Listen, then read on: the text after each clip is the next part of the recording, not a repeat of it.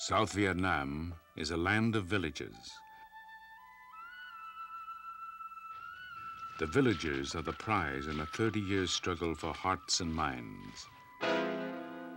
Friendship for one side brings destruction from the other.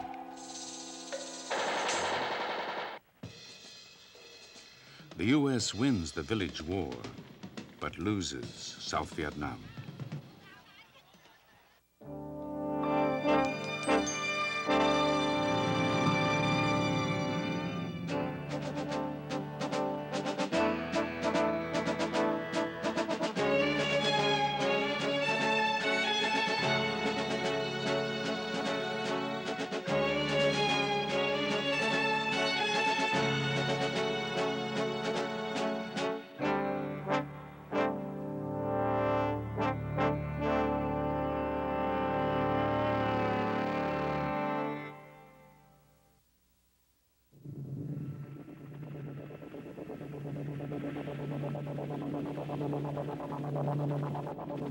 Between 1965-68, America commits 500,000 troops to Vietnam. The main strategy is to search out communist forces and destroy them. But many policymakers say the war should be fought politically, not militarily. Former CIA Director William Colby.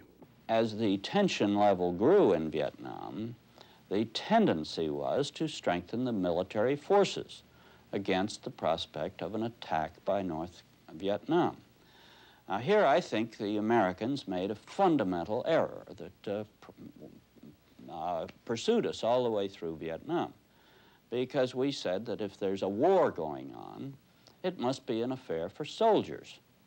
And we consequently thought of building up the military response to a war. 1960. William Colby becomes CIA chief in Saigon. He helps the government develop a program of rural self-defense. The fortified villages get weapons from the CIA and militia training from U.S. Special Forces advisors. They are called strategic hamlets. The program to secure the villages is called pacification. But few villages resist the guerrilla attacks.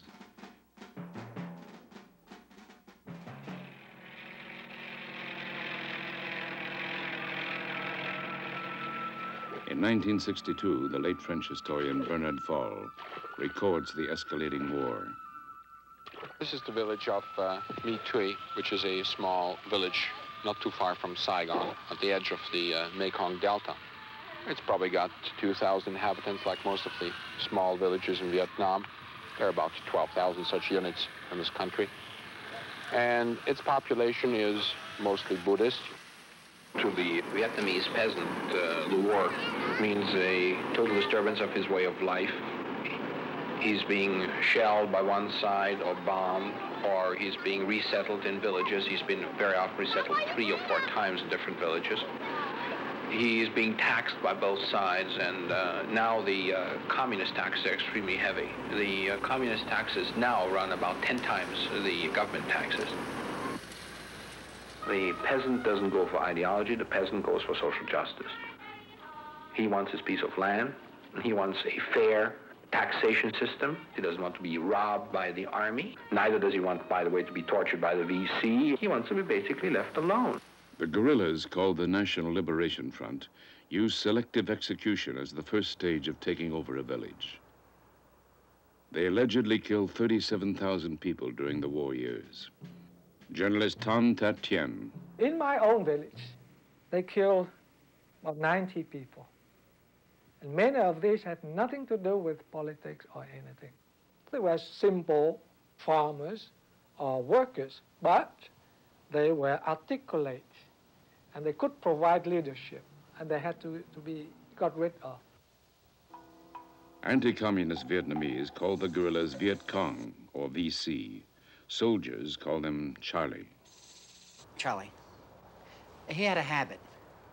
It was a good habit because it worked. He'd come in one night, find out who's in charge, go to them and say, listen, tomorrow morning we're coming back. We want so much food and we want so many men. And if you don't give them to us, it might be bad on you. And they take everything. Everything they could get their hands on. Food, gold, silver, anything that was in the town. Having killed or intimidated village leaders, the rebels settle in the village. Some stay for years. Land reform is the next stage. The land is now equally divided among the peasant farmers. Using traditional communist methods, the guerrillas set out to build a strong political organization. Every villager must join a political group. Peasants are gradually retrained as cadres, or political leaders of farmers, women, and youths. The communists encourage group self-criticism. They appeal to nationalism, instilling hatred of the old order and of the white Americans in Vietnam. They are widely successful. In 1965, the Central Intelligence Agency draws a political map. It shows 50% of the countryside is under some degree of communist control. The U.S. sends combat troops. For the Saigon government, the battle for the villages is the most important front of the war. President Nguyen Van Thieu. The whole thing consisted that how to recapture the people from the hand of Viet Cong, the communist, and to promote, to help them to promote a better life. So I think the better life and the prosperity in the countryside, which compose 95% of the people in the country, is the best weapon against communists. 1965. Village operations combine military and psychological tactics.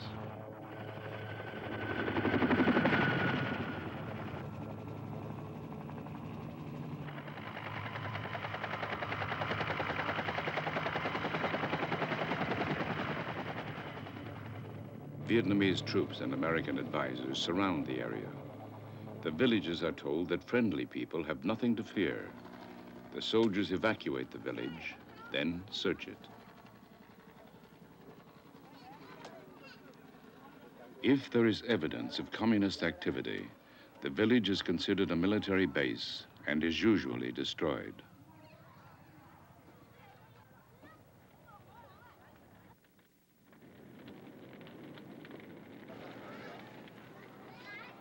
Press critics see pacification as cruelty to civilians. The U.S. commander, General William Westmoreland, says that picture is distorted. As one who has fought in 3 wars, I can say categorically that never in the history of warfare, certainly never in the history of the use of American arms, have more attention been given to the avoidance of civilian casualties than we did in Vietnam. There was a famous case of burning a village by the Marines outside of Da Nang. But that village had been a place where the enemy was harbored by the local population. But before those villages were burned, the people living in those villages were humanely relocated, which was the general practice. By 1967, communist captives number 17,000, but civilian refugees number 1.25 million. Villages are destroyed to deny use by the communists. Combat in the villages is seen as counterproductive by many Vietnamese. General Tran Van Dom. If there were some enemies in one village, they used the American way to very far power, to destroy the village because there were some enemies inside. And after that, to occupy the village. But for me, for us, it was not a good way. If we destroy the village, we destroy the people too. Helicopter gunships now routinely attack communist-controlled villages.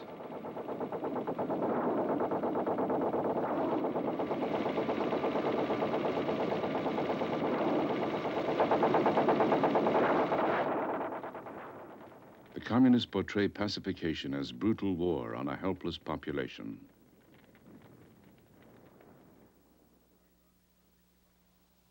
Although Saigon controls the politics, Americans control the firepower and are blamed. A soldier recalls. The thing that stands out in my mind more than anything else was I saw a woman looking at me with an expression of hate, of pure, unadulterated hate. And at that point, I know I was in Vietnam. I never saw such hate in my life on somebody's face. For suspected communist agents, interrogation is brutal. Water poured on a cloth induces suffocation. In late 1966, more money is put into pacification.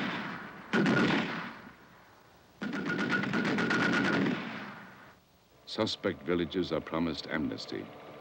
My dear fellow citizens, we came here today to begin an operation aimed at clearing this area and mopping up the hidden Viet Cong, to bring security to all of you. We understand that among you there are some who have naively listened to the Viet Cong propaganda and have joined the rebels. Among them are some of your husbands, your brothers. So please advise them to come back. We are ready during this pacification program to admit them back to society and to assist them. You can help us. One program is called County Fair. We'll give him some cough syrup and some nose drops. This will take care of his cold, okay? It combines military operations with medical care, food handouts, entertainment.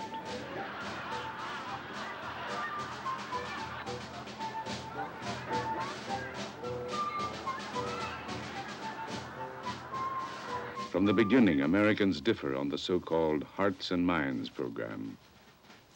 Ambassador Henry Cabot Lodge is optimistic. In 1965, Lodge foresees U.S. forces giving pacification a new push. Soon after, Defense Secretary Robert McNamara visits Vietnam. He calls pacification the key factor, but judges it a basic disappointment. He warns that extraordinary imagination and effort should go into changing the approach.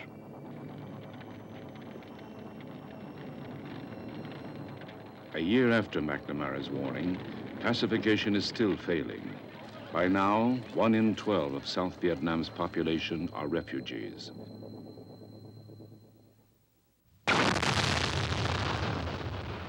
In 1967, the war widens.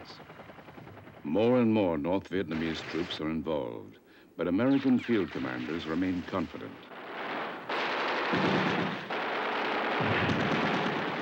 The Americans largely contained the communist regulars to border areas.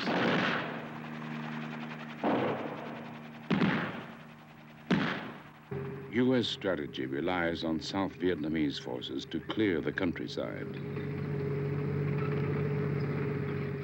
But rebel forces are still successful against government troops.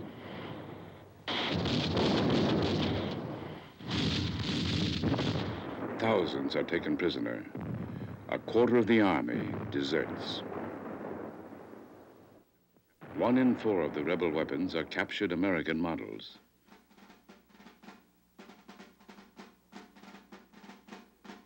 Government troops no longer move into the villages.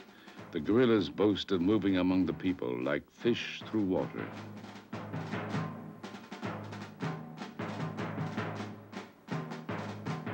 They can now step up political indoctrination, the final phase of the communist war program.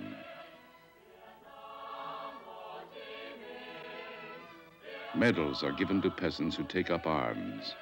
By 1967, communist strength in the South is estimated at 300,000 men. Most of them Southerners. The communists have taken heavy casualties, but they now rest in safe havens and plan a wider war.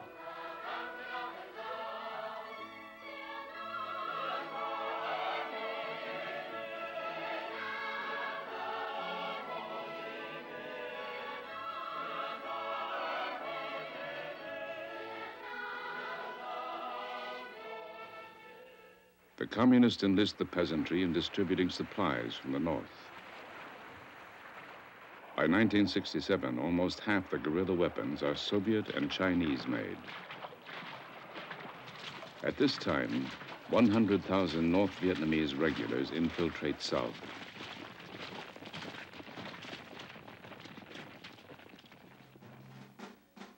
The Southern guerrillas provide a nationally organized supply and intelligence system. They are supremely confident. They are winning at the grassroots. Now, after 2 years of failure, President Johnson insists on a different approach. He gives control of pacification to a new civilian agency. Its director, Robert Comer. We tried to design a system whereby we Americans could find out what was going on down at the hamlet level. We called it the Hamlet Evaluation System. The U.S. evaluation, the communists control or influence 60% of the villages, far more than Saigon reports. We didn't trust the Vietnamese reports.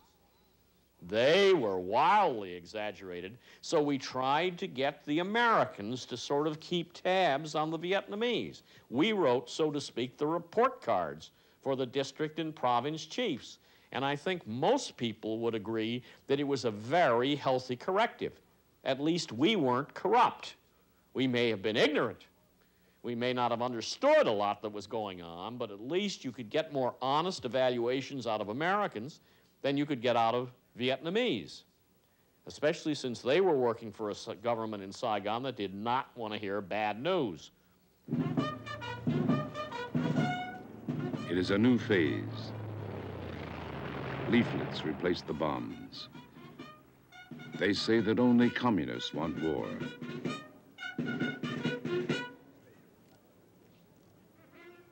The new pacification agency is known as CORDS. It provides huge multi-purpose aid: wheat, miracle rice, pharmaceuticals, light bulbs, garbage trucks, sewing kits, machine tools, toothbrushes, and an atomic reactor.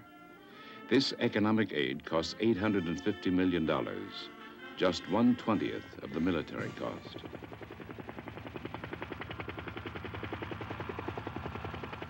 Comer claims success. I would say that basically the 1967 program, which really didn't hit its stride until 1969 and 70, partly because it was critically interrupted by the Tet Offensive of '68, which just sort of set us back when we were barely getting going.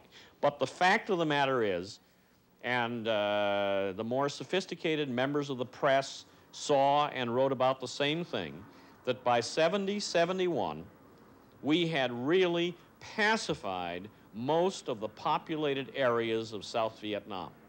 Now, that did not mean that a lot of fighting wasn't going on back in the boonies, as they called them. But essentially, most of the countryside was reasonably secure. The one thing that we had not been very successful at, as I mentioned before, was in rooting out the clandestine Viet Cong infrastructure, the enemy's control structure, which remained behind underground, and which we were very unsuccessful in getting at. Now the policy is to fight a political battle. It becomes one of the most controversial programs of the war, Phoenix. The CIA director of Phoenix, William Colby. The purpose was to centralize, in a central intelligence concept, all the knowledge that all the different intelligence agencies had about this structure, so that sensible action could be taken against it. Now, if this was the enemy command structure, obviously we wanted to know who they were, who its secret agents were, things of this nature, what kinds of programs they were conducting, not just the military units, but what kind of tax collecting, what kind of proselyting, what kind of kidnapping, things of this nature, what their terrorist programs were, and all the rest. To put agents into it, to get defectors out of it, to interrogate prisoners from it, and gradually to build up a knowledge of what this unit was. An assessment of Phoenix from a CIA agent in Saigon, Frank Snepp. It was supposed to generate intelligence, but the concept quickly became victim to practicalities. The first problem was that we really didn't know who a communist operative was. There was never a firm definition. Was a communist operative, a communist political agent, simply a water boy? Or was a political cadre someone who was a full-time communist? We never could figure out precisely whom we should be targeting. Then there was another problem. The PRU, the hit teams, were going out, arresting, pulling back to our interrogation centers a great many people. And the prisons quickly came to overflowing. To give you an idea of how the Phoenix program was targeted, I think I can conjure up an example. Let's say that a mafia chieftain was out to nail one of his opponents. He knew his opponent was having dinner in a particular restaurant in New York, and so he sends his hitmen in. The hitmen go in, they open up with a shotgun. They get the bartender, the bartender's son, a waiter. They also get the opposition figure, the target himself. Well, that's basically how the Phoenix program operated, except for the fact that, of course, it wasn't a bar or a restaurant that the hits took place in. It was a village or a hamlet. If there was a fight outside the village at night, you went out in the morning and you found that, sure enough, people had been killed on both sides in that kind of a battle. Some on your side, some on the enemy side. When you identified who those were on the enemy side, sure enough, one of them was the head of the local guerrilla force.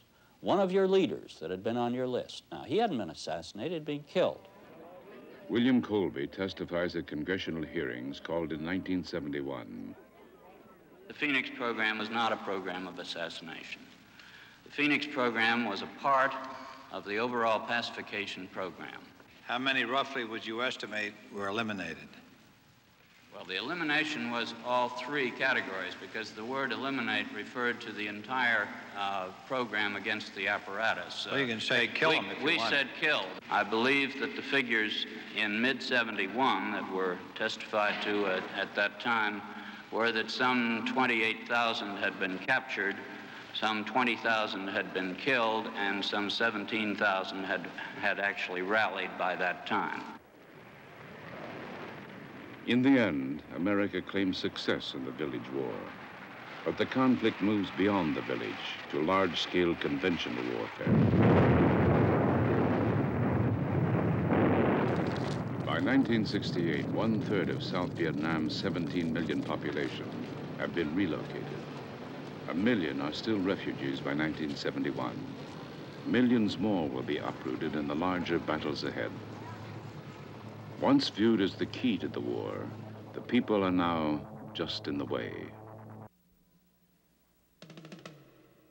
For 12 years, under 3 presidents, the CIA's William Colby believes intelligence information is unheeded. He is critical of the reliance on military solutions. Colby first goes to Vietnam in 1959. He is sent again in 1968 to direct village pacification. He finds improvement. Fact was, there were provinces in Vietnam, many of them. When I went to them in 1968, when I went back to Vietnam, I would go out 2 nights a week to go out in the country and spend the night someplace, talk to our people. In 68, I would have to go to a provincial capital, ringed with barbed wire, with tanks. You'd be mortared or rocketed during the night. When I went out in early 71, I could drive through the countryside in the night without any concern about safety in the same areas that had been so prohibited. Now, I think the problem was our bad perception of the nature of the war early on, and then our disgust with it, leading to our withdrawal from the military side of the equation at exactly the time the North Vietnamese turned to the pure military assault. Until the 1968 Tet Offensive, the U.S. military directs the war. Though Tet shatters U.S. public confidence, it also shatters guerrilla strength, enabling American forces to gradually secure the villages. But with 1,000 Americans dying in combat each month, there's pressure to Vietnamize the war. Saigon's army, called ARVN, is unprepared. Conscription only now begins. And it's a race to improve training, equipment, and morale before the U.S. can announce plans to withdraw. The ARVN now numbers 427,000 men, still fewer than the U.S. force. But despite America's disillusionment, President Johnson and then President Nixon pledged full, ongoing support for Saigon. Johnson, while ending his own presidency, personally reassures President Thieu. Mr. President, our pledge to help your people defeat aggression stands firm against all obstacles and against any deception. We realized that even if President Johnson sent more troops to Vietnam, it's just to have a negotiated solution, not to win a military victory in the common sense. Washington has initiated peace talks. Thieu's forces are told not to expect victory, but to show they can hold out. The U.S. only now begins to upgrade South Vietnam's outdated military machine. Saigon's Navy gets the latest PT boats to defend the Delta. For the first time, the ARVN gets the standard machine guns and rifles used by U.S. forces. Saigon's troops are now on a more equal footing with Hanoi's Soviet-equipped army. With the weapons, the South Vietnamese soldiers get advanced training. Special paratroop and commando units are formed. The South Vietnamese Air Force builds to the 4th largest in the world. The United States military aid bill soars, and so do its hopes for reduced American involvement. January 1969, President Richard Nixon is inaugurated. The greatest honor history can bestow is the title of Peacemaker. This honor now beckons America, the chance to help lead the world at last out of the valley of turmoil and onto that high ground of peace that man has dreamed of since the dawn of civilization. Nixon sees protests threatening an honorable exit. Defense Secretary Melvin Laird. When I became Secretary of Defense in 1969, we had over 550,000 young men on the ground in Vietnam. We had Americanized the war. I made the decision, and I recommended to the Congress and to the President that we Vietnamize the war, we de-Americanize the war, that we get Americans out of Vietnam. What do we want? Peace! When do we want it? Now! You want it? Talk up! What do we want? Peace! When do we want it? Now! Can't what do we want? Peace! When do we want it? Now! What do we want? Nixon now meets with President Thieu at Midway Island. He tells Thieu that the U.S. will immediately withdraw 25,000 troops. At first, Thieu objects strenuously, but gradually accepts the inevitable. The ceremonies at Midway are a changing of the guard. We wish you well personally. More than that, the people of the United States wish your people well. We look forward to the day when they can live in peace together. Thank you. Thank you, Mr. President. Mr. President, thank you very much for your very comfortable words. Thieu believes in Vietnamization.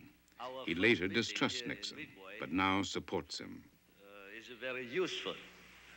I would like to emphasize again, it's a constant duty of Vietnamese people to take over more responsibility and to alleviate the burden of the U.S. people to supporting us to defend the freedom in Vietnam. Nixon has pledged to end the Vietnam War, but he has a greater priority, ending the Cold War. He believes an enforced settlement in Vietnam is a part of this wider goal. His security advisor, Henry Kissinger, calls Vietnam a sideshow.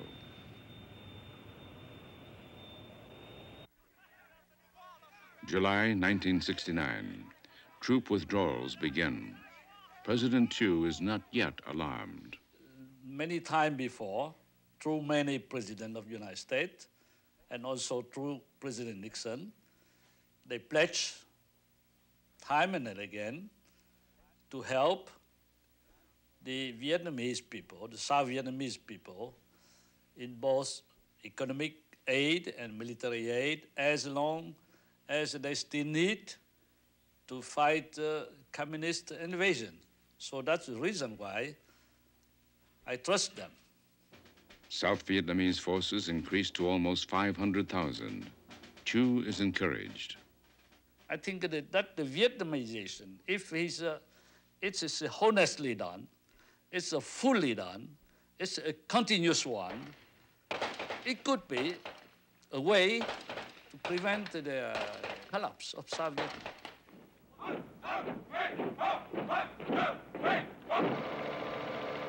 The creation of a modern South Vietnamese army is a massive feat, but like the American forces, it does not hold the countryside. In Hanoi, too, it is a time of change. In September '69, Ho Chi Minh dies of a heart attack. Known as Uncle Ho, North Vietnam's founder and first president, is deeply mourned by the people he led for 25 years. Ho's legacy is a stable leadership. His earliest colleagues, military commander General Giap and Prime Minister Pham Van Dong, have been with him 30 years. Soviet Premier Alexei Kosygin, attending the funeral, reaffirms the USSR's $1 billion a year aid. Communist Party chief Lê Duan takes overall command. He reads Ho Chi Minh's last will, an exhortation to fight until the last Yankee has gone.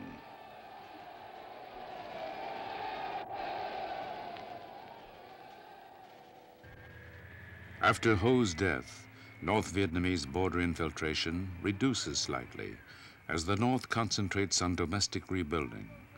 Though communist supplies and forces are still enough to enable a new offensive at any time, the trail is considered vulnerable to a ground attack.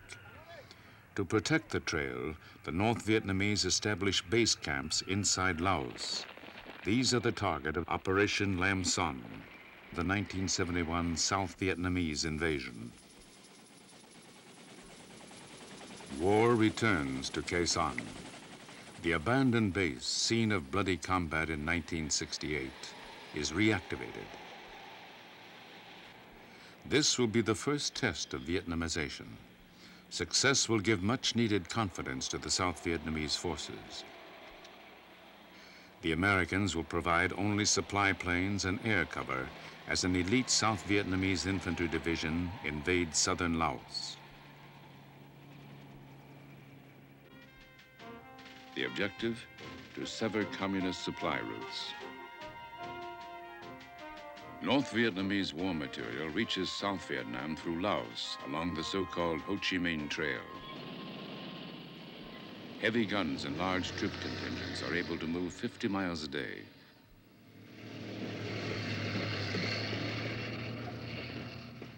The North Vietnamese are sending more troops south than the U.S. is withdrawing. This jeopardizes America's plan to turn the war over to South Vietnam.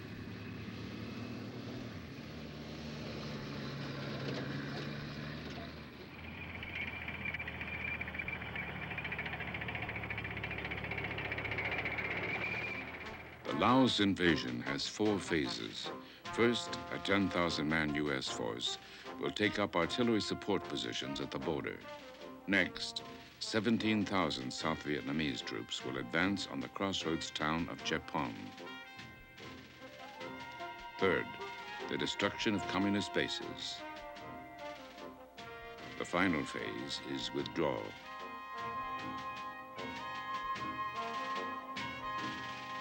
President Nguyen Van Thieu.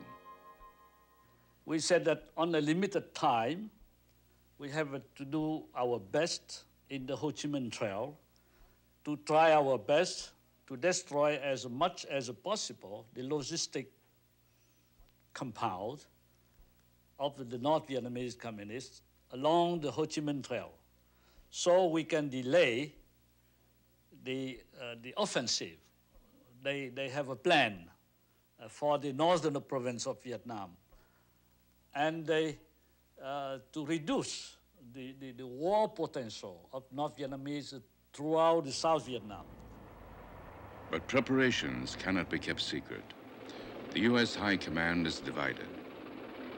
State Department officials claim that South Vietnamese forces are too few and inexperienced, but the military supports the invasion. February 8th, ARVN troops start moving toward Laos.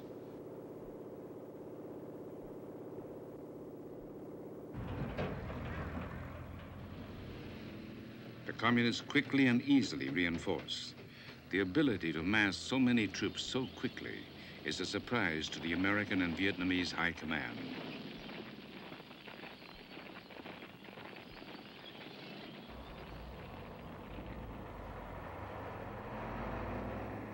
The South Vietnamese army is unaware it is surrounded and outnumbered 2 to 1. The going at first is easy, deceptively so. But former Premier Nguyen Cao Ky says the mission is not aggressive enough. I was up there to inspect the field with my wife. And in the very first days of invasion, and the way that they carry the plan, I already, if you remember well, I already said it will be a failure. And Mr. Thieu at that time blamed me that I am wrongly criticized. If you decide to go there to stop their supply line, and you have to go there and stay there. If we go to Chepon, even though we know that we cannot stay longer, but it's a point of honor to show to the communists that we can go to Chepon and stay there even one day and go back.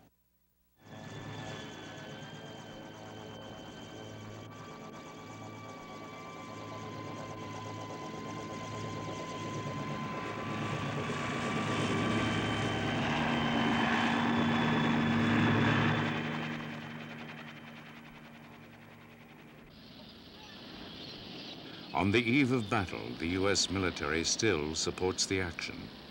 But Secretary of State Kissinger later describes it as conceived in doubt and confusion. Using U.S. helicopters, 17,000 troops vault into Laos.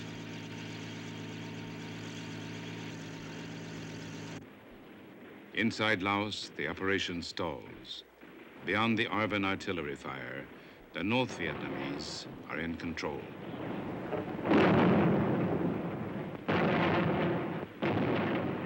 Earlier U.S. plans to attack the trail called for at least 60,000 troops. By this estimate, South Vietnam's invading force is only 1/3 what it should be. The battle escalates, tanks against artillery. American gunners inside South Vietnam increase their fire. Communist artillery responds in a long-range duel.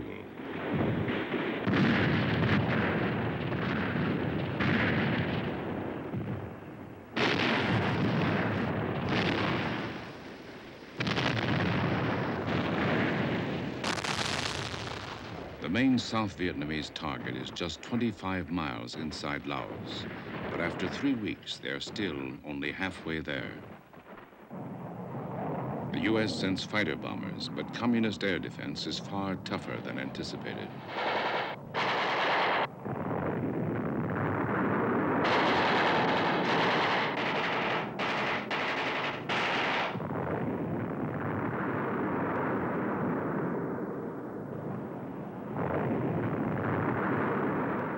Communist troops move closer to the South Vietnamese positions, preventing widespread airstrikes.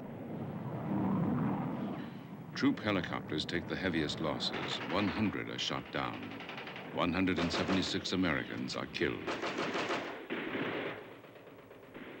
After After 4 weeks, the ARVN troops reached the town of Chepon, but again faced unexpected fire from Soviet ground rockets.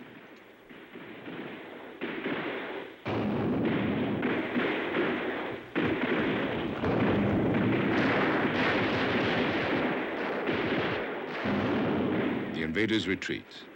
Communist supply camps, the initial objective of the operation, are untouched.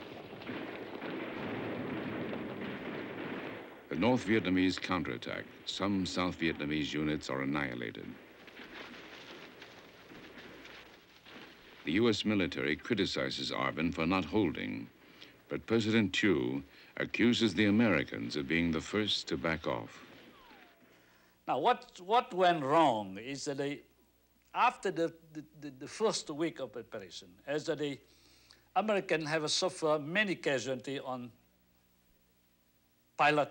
helicopter pilots, and they reduce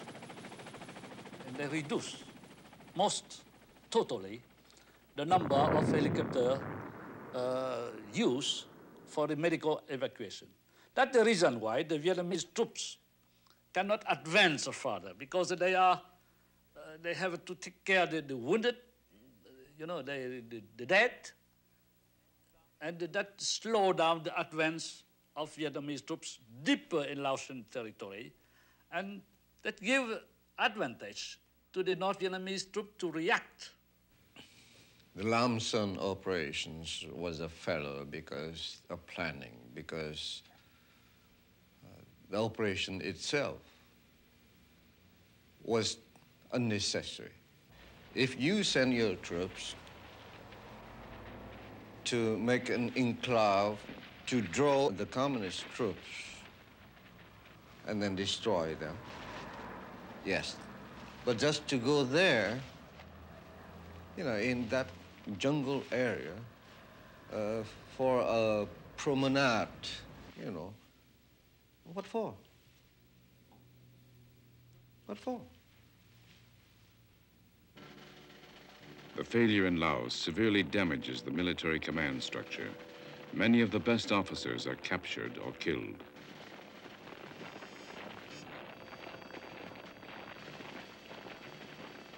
Although the Saigon government holds a victory parade, both Nixon and Thieu now doubt the ability of South Vietnam to fight the war alone.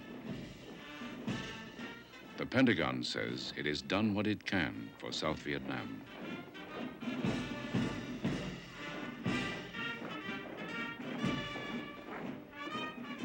Secretary of Defense Melvin Laird. You can give them the training and the equipment so that they can use their manpower. If they do not use it effectively, that is something that you cannot ensure through any kind of military activity. The American used the Vietnamization, the so-called Vietnamization program, as a pretext to withdraw the troops, to scatter and run, and to abandon the South Vietnamese people alone, and to be overrun later by the North Vietnamese communists with a certain time after that. That's the so-called the decent interval. America continues its troop withdrawal, but in April 1972, a major communist offensive overruns the northern province. But by July, only 45,000 Americans remain. The farewells are formality. South Vietnam is alone and bitter. At that time, the Americans would like to end the war as fast as possible, to wash hands, to quit the Vietnam for the domestic problem in the United States, and that's their policy from the time they began to withdraw the troops and to pull out from Vietnam. I think it's not an error in politics, not an error. It's a deliberate, wrong politics, but deliberate. We went to Vietnam not to destroy freedom, but to defend it. We went to Vietnam not as an aggressor, but to stop aggression. And history will record that the American effort in Vietnam was a good cause. honorably undertaken and honorably ended. Nixon and Thieu have a final meeting in April 1973, soon after the signing of a peace agreement with Hanoi. Thieu claims his army cannot hold without massive American aid. Nixon reassures him that America will always aid South Vietnam. But within 18 months, Nixon will have resigned. In 2 years, the war will be over.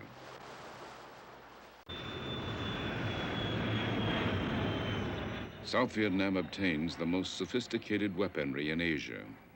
This is part of a special $1 billion military aid program called Operation Enhance. It comes just before the signing of the Paris Peace Accords. But without future replacements, the new array of jets, tanks, and guns will be useless. President Thieu's Minister of Economic Development, Nguyen Thien Hung. Vietnamization has very serious flaws. First, that it did not cope with the reality of Vietnam. Shall I say that Vietnamization was carried out the American way, Americanized Vietnamization. In other words, the forces were trained, were equipped just like a regular U.S. division with tanks, artillery, helicopters, so on. Which means that you reinforce the South Vietnamese dependence on American supply. American doubts are reinforced by misuse of facilities. Scores of former American camps are supposed to be used by the Vietnamese military, but many camps are looted.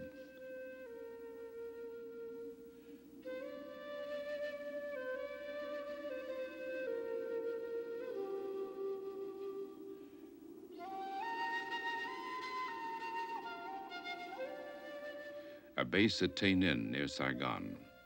A few weeks after the Americans leave, even the supports have been removed. The trappings, furniture, and fittings go first. Then walls, roofs, and floors vanish. A symbolic sign remains. Goodbye and good luck.